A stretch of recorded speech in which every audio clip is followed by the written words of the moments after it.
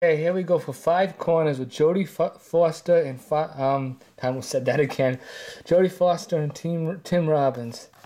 Look on the back here. Yeah, all right. I don't have to explain this to you because people can look it up. But it was 1997 and looks like it was a TV type of thing because there's no rating on that I can read. So you open it up. You get the DVD symbol on the side. Don't see that too often in the videos. Very basic thing over here. 92 minutes long. Dolby Digital, Dolby Stereo, all kinds of stuff. Obviously no 5.1 surround sound or anything, I don't think. Open this up. See if it's scratched up at all. Nope. Perfectly good. A couple of dust things and that's it. Maybe scratches. Alright.